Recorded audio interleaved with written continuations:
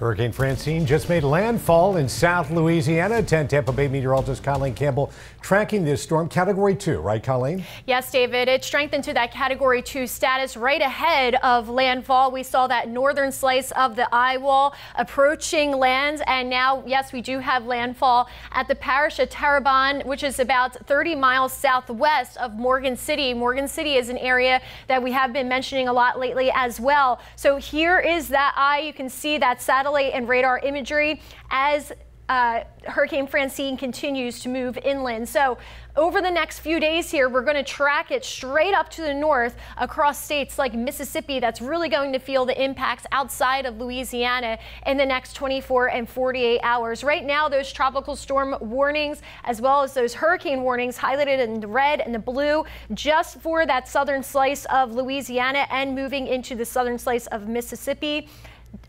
Cuts off right before we get to the Florida Panhandle. No effects for our region. However, going deeper into the tropics here, now we're in the Atlantic Basin and we have several other systems we have our eye on. These three do have a low chance of formation within the next week. However, you see this guy over here, that is Tropical Depression 7, and it will likely turn into our next named system.